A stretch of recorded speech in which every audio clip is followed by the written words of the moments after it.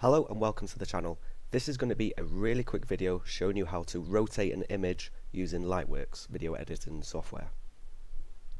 This video was inspired because I'm currently in the process of editing a video for a friend of mine and I needed to know how to rotate the video, and I looked on YouTube, wasn't satisfied with the video that I watched, so we're going to make our own really quickly.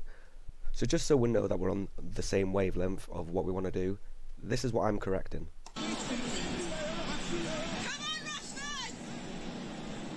So you see that part there? Now, a friend of mine went to a football game today, and what you're watching is a Manchester United player score a penalty. Now, I thought I'd be a nice guy, and I thought I'd fix his video for him so he can enjoy that moment that he was there for as long as he wants. So the way that you do it is, I'm already going to assume you already know how to use Lightworks, and you just want to know how to rotate it. Yeah.